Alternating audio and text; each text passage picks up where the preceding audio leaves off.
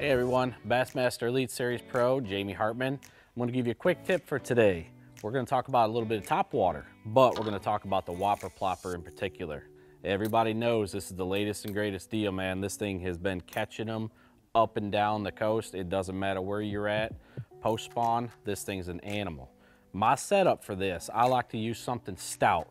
These come with really stout hooks, so I'm running with a 7/6 medium heavy cashin rod, and it is paired with 30-pound braid. Reason for 30-pound, it's strong enough for the hook set, and it's castable, very castable instead of running anything heavier than that with 50. But it allows me to launch this bait. These are very heavy baits, so it allows me to launch it, and when I get that bite that's way out there, the 7/6 rod is enough rod to get these big hooks into the fish. Here's your tip, and I guarantee you're gonna catch more fish this way.